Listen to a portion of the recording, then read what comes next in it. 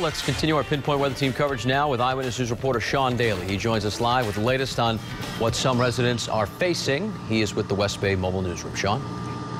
Patrick, we're here on the banks of the Patuxent River in Cranston.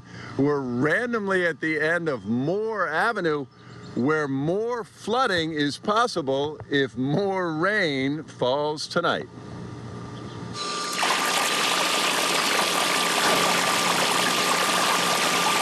These are the sights and sounds outside houses along the Patuxent River in Cranston.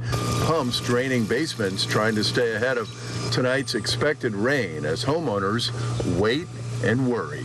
It's a little nerve-wracking right now to hear the forecast that we're going to get more water. So You say nerve-wracking. What are your fears? I'm just afraid that more so afraid that the river is going to overflow.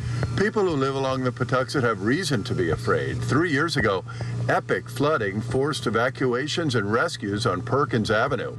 The federal government has since bought some of the worst hit homes, some but not all. And now, with the ground saturated and with more rain headed our way, all eyes are on the swollen Patuxent. We're always going to continue to watch it, especially as, Mother Nature has this compelling way of causing, a lot of damage with flooding in the city of Cranston in these pockets of areas.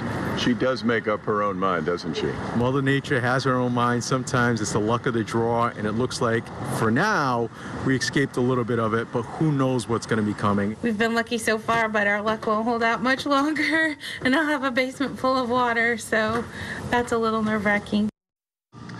That's her fear. Her hope is that that won't happen as the swollen Patuxent rages on. Live in Cranston with the West Bay Mobile Newsroom, Sean Daly, Eyewitness News.